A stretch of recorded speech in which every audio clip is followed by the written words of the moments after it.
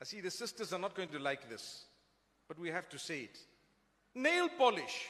And the argument was, this is permeable, it's not permeable, water goes through, it doesn't go through. And I said, subhanallah, with no persecution whatsoever, you are still fighting about an inch of paint on your nail.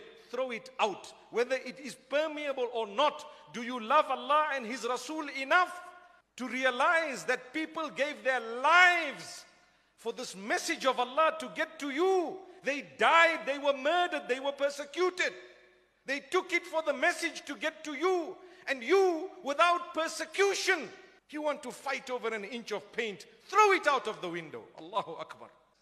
Let the water get onto your entire nail, not just a small part of it claiming to be permeable or not. You don't need it.